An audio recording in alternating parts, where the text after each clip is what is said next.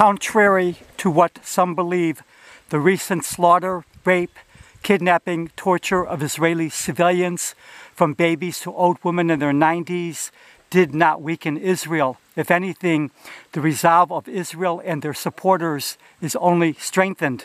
The attack showed all of Israel and their supporters and the world what many already knew: the over 70-year-old war against Israel, which has led to many years of suffering, not only for Israeli Jews, but also for Palestinian Arabs and others, is not about the many excuses used to demonize Jews and Israel.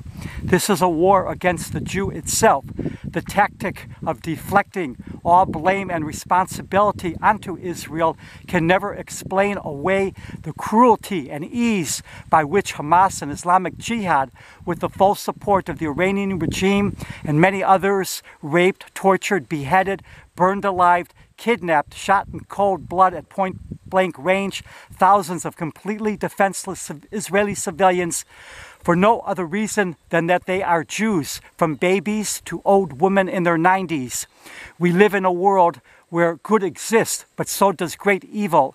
Humankind cannot advance and address the serious issues that threaten all of human life on Earth, including nuclear weapons, environmental destruction, the poisoning of the planet, and more, as long as the obsession with hating and harming a tiny minority overrides everything else.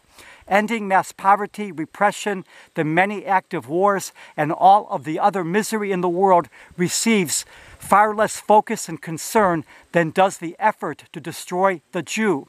The effort to detach Hamas from its crimes and from its genocidal obsession with killing, raping, beheading, burning alive, torturing, and kidnapping Jews completely ignores Hamas's words and actions.